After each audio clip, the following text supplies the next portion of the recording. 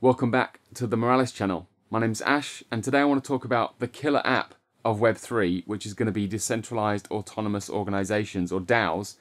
The ability to be able to run a part or the whole of your organization in a decentralized manner so that there is no centralized authority at the heart of it running how things get done. In fact, now the users of your organization can decide exactly what happens next, and the more powerful the users are of these DAOs, the greater your organization is going to be. And this is where Moralis comes in, because you're going to be able to rapidly build very powerful tools that are going to add functionality to your DAO. And probably the most important function of a DAO is the ability to allow your users to vote on proposals that get put forward. And so in the next 10 minutes, I'm going to show you how you can create an app, a widget that could be anywhere on the internet that allows the users of a DAO to sign a poll, to sign a vote in a poll using a Web3 wallet. Let's get into it. Alright, so first things first, I'm going to save you a lot of time, because Moralis is all about saving time, and in the description of this video there is a link to the Git repo with the code from today, Moralis poll. So this is our widget, our dapp, and it is cloned, or it's forked from the Web3 social network boilerplate, which is going to save us time in that it takes care of all the functionality to do with the user and connecting to Web3 that normally we'd need to write for ourselves, but now we can just use this as our base. So this is our base boilerplate that I've forked. So I've forked the code base, turned it into Moralis poll, and so what you want to do is just clone this down or even fork it for yourself. So you'd go copy this link to the Git repo, and then in Visual Studio Code you want to go to your terminal, do git clone, paste in the link to the repository, and then it'll clone it down into your local dev environment. And that's what I've done, and I've added the folder to my workspace in Visual Studio Code. Next, link our dapp, the code base, to a Moralis server instance, which I've already done, but let's go and do that again. So we're going to go to moralis.io and we're going to create a new server. Let's do a testnet server. Let's call this Moralis poll dapp and select our region, and then let's do Polygon Mumbai. You can select any of these chains in theory, but for this tutorial we're just going to use Polygon Mumbai, and then we're going to add instance. So once our server's ready, we're going to view the details. We're going to copy our server URL and our app ID, and what we're going to do is in the code base there's going to be an env file. So .env is what it's called here, but it might be called env.example. You just want to take out the .example and have a .env file, and inside of there you just want to paste your server URL and your application ID. Save, and then we're going to test it. So npm start, so in your terminal, in the root folder of the code base, npm start, hit return.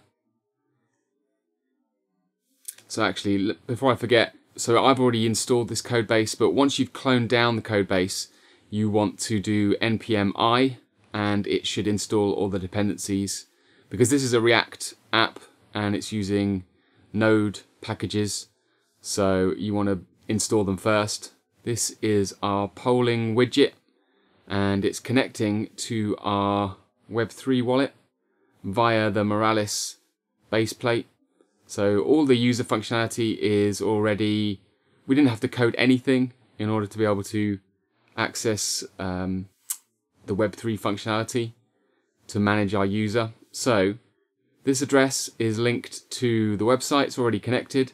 So if I disconnect, I'll show you what happens. So the boilerplate has all this authentication functionality. We press authenticate, and then we sign it to say we want to connect. So we're connected, and it shows the poll widget. Now, this is where it gets interesting. I have 3.9 Matic. This is testnet Matic, accessing the Mumbai testnet.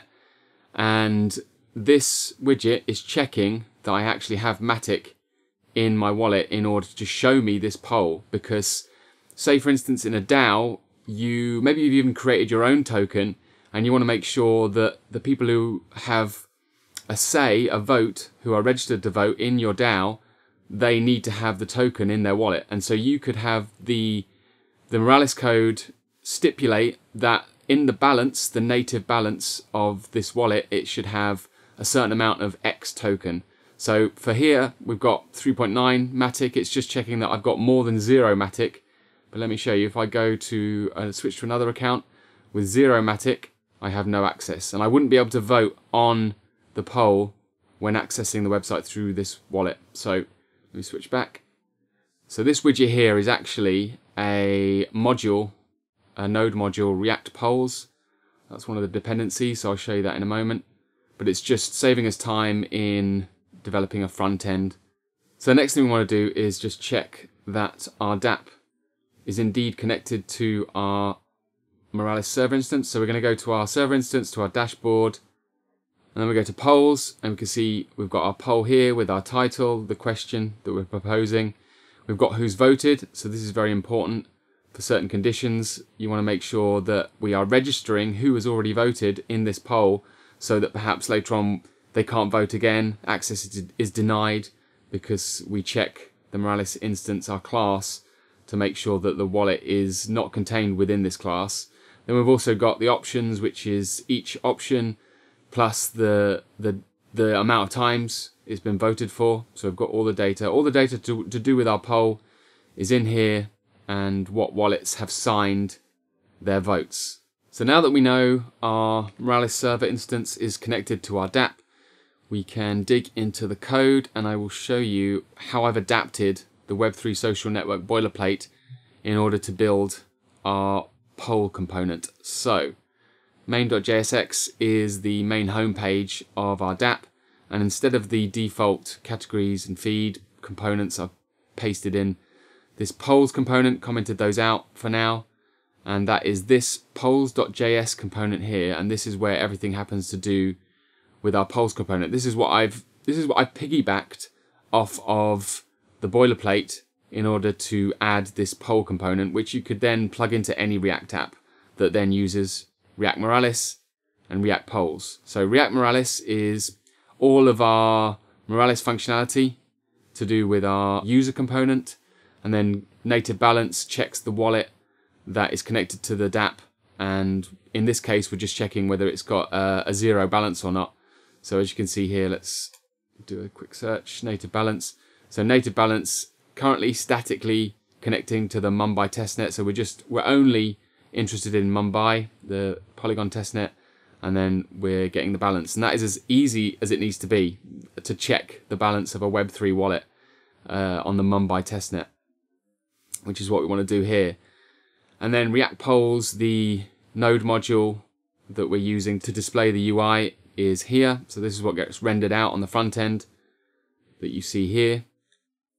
And all we're doing is, instead of, normally, I guess you'd use this front end as just with a normal database, but here with the handle vote, when you click on an option, it is going to create this function handle vote, and we're taking the answer, the option that the person has clicked on, and then we're creating a Moralis object, and we're saving that to our Moralis instance so that later on we can check whether they voted already or not. So that's what we're doing here, and that's just using some Moralis functionality, saving that so it gets saved to our Moralis instance. And it's just got the ID of the poll, the title, the options. So every time someone votes on this, it's going to add another vote to the option that they've chosen, and then it's going to add to voted. So just to show you, in our dashboard, voted is voted here, and that's the address of the wallet that has voted. In order to get to vote, all we have to do really is check that a Web3 wallet is able to sign the vote, and that is what we've already got here when we're saving the object. The vote has been signed by the address, but we need to make sure that there's some security so that when the person signs to connect to the dapp, we can then see if they have a balance that meets the conditions in order to be able to vote. So piggybacking off of the boilerplate, we check that the poll component is mounted, and then we make sure that it's a new account, as in, you haven't switched accounts between wallets. And then we check that the the wallet that's actually connected right now as a user with a Web3 wallet, we check their registration status. So we go to check reg, is authenticated. We check that the user is logged in via their Web3 wallet. And then we check the balance of their Web3 wallet via that use native balance up here. Let's have a look. Just make sure. Yeah. So we check the balance here, this balance here. We check that in the check reg. So access equals the balance that you have. So making sure that you have a balance, that it's a valid variable. And then we check that the balance is over 0, and then we say whether the access is true or false. So if we meet this very simple criteria, then we're allowed access to vote. And in that case, we display the poll questions, and we build what the poll should look like. We add the options, and then we set registration as true or not. So set reg is using the React hooks. Let's have a look. Use state. It's using a use state React hook up here. So that access is the variable. Set reg is the function that we use to set this variable, and it's using the React hook use state, which then means that whenever access changes within our app, we can then use it to display the component, whether to render the component or not. So the way that works is if access is false, then no access would just display a message or what have you. At the moment, it's just a very simple static no access string. And then if this isn't the case and we do have access, then we display the poll. And that is as simple as this needs to be. But there really isn't that much custom code really in order to create this very powerful basic tool that you could then use in a DAO. The only custom code we're really doing is the conditional checks on whether the user has a certain balance or not, and you could adapt that to whatever need you have. But the basic principle of signing a vote with a Web3 wallet trustlessly, there's everything you need in here, and it is all piggybacking off the social network boilerplate and all the user functionality that you get with Moralis. So very cool, very powerful, and this is just the start. I'm going to be turning this into a fully fledged component. But unfortunately, that is about it for today. Thank you so much for watching. I hope this video, this code base, gets you started, gets you inspired to start thinking of other functionality, other dapps that you could build to increase the power of DAOs. Leave any questions you've got down below. Join me in the Moralis Discord, in the forum. Happy biddling, and I'll see you in the next one.